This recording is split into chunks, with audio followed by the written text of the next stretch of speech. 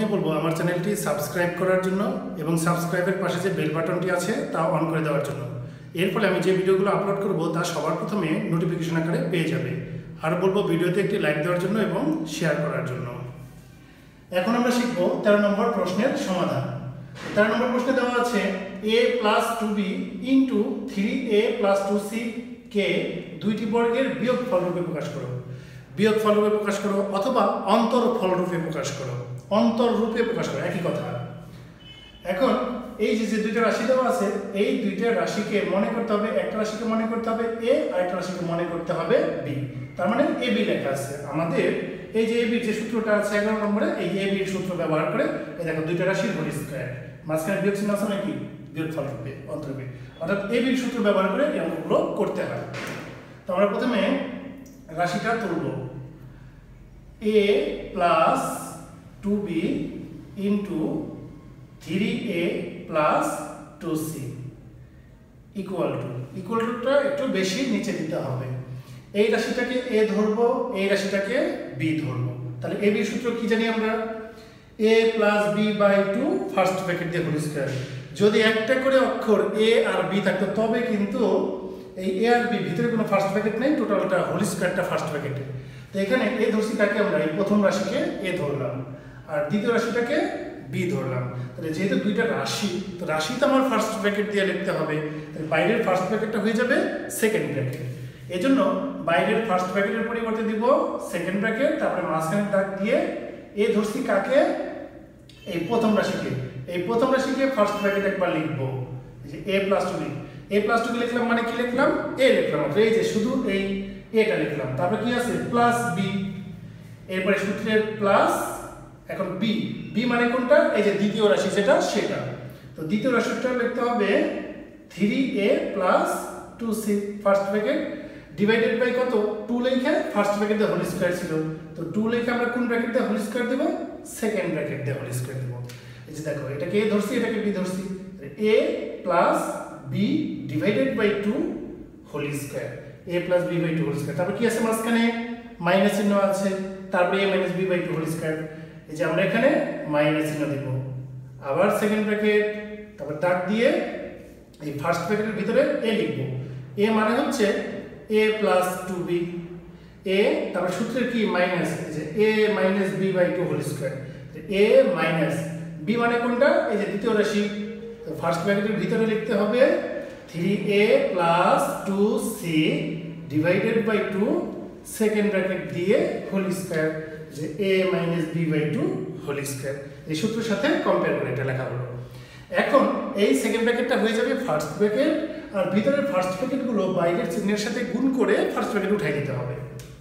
তাহলে equal to, এই second bracket হয়ে গেল ফার্স্ট ব্র্যাকেট, দাগ দিয়ে যেহেতু কোনো চিহ্ন নাই মানে কি চিহ্ন আছে মনে প্লাস দিয়ে গুণ করলে তার চিহ্নের কোনো পরিবর্তন হয় না, তাহলে এটা হবে a + 2b। এখানেও ফার্স্ট ব্র্যাকেটের বাইরে কি চিহ্ন আছে, প্লাস, তো প্লাস দিয়ে গুণ করলে তার ভিতরে চিহ্নের পরিবর্তন হবে না, +3a + 2c ডিভাইডেড বাই 2, এই সেকেন্ড ব্র্যাকেটটা ফার্স্ট ব্র্যাকেট হয়ে গেল, এই যে হোল স্কয়ার ছিল হোল স্কয়ার, মাইনাস এটাও একইভাবে ফার্স্ট ব্র্যাকেট দিয়ে প্রথমে দাগ দিতে হবে। এই যে এখানে তো কোনো চিহ্ন নাই মানে কি, মনে প্লাস চিহ্ন আছে, তো প্লাস চিহ্ন দ্বারা এই দুটোর গুণ করলে যা আছে তাই থাকবে, a + 2b। এরপর রাশির সামনে কি চিহ্ন আছে, মাইনাস, তো মাইনাস চিহ্ন দ্বারা যদি গুণ করা হয় তাহলে কি হয়, চিহ্ন পরিবর্তন হয়ে যায়, প্লাসে মাইনাসে -3a প্লাসে মাইনাসে -2c ডিভাইডেড বাই নিচে একটু নিচে গেল ফার্স্ট ব্র্যাকেট দিয়ে হোল স্কয়ার। এখন আমাদের সদৃশ পদ থাকলে সদৃশ পদের যোগ বিয়োগ করতে হবে। দেখো এখানে দুইটা ফার্স্ট ব্র্যাকেটের ভিতরেই সদৃশ পদ আছে, যেমন এই প্রথমটার মধ্যে আছে, এই যে ফার্স্ট ব্র্যাকেট দিবা মাঝখানে দাগ দিবা, একটা a যোগ 3টা a, তাহলে কয়টা a হলো, 4a, যোগ করলে 4a। এরপরে কোনটা লিখি আমরা, b এর পদ একটাই আছে +2b, এটাই থাকবে +2b, আর c এর মধ্যে আছে +2c divided by 2 first bracket দিয়ে হোল স্কয়ার, মাইনাস একইভাবে ফার্স্ট ব্র্যাকেট দিয়ে এই দাগ দিবা। এবার দেখো এখানে আছে প্লাস একটাই, এখানে আছে মাইনাস 3টাই, প্লাস একটাই থেকে -3টায় বিয়োগ করলে থাকবে -2a, এরপরে প্লাস টু বি থাকবে, আর মাইনাস টু সি একটাই আছে, minus two C divided by 2 first bracket দিয়ে হোল স্কয়ার। এখন এই দুইটা রাশির মধ্যে উপর থেকে দেখো 2 কমন যায়, 4 2 2 -2 +2 -2, তার মানে 2 2 কমন যায়।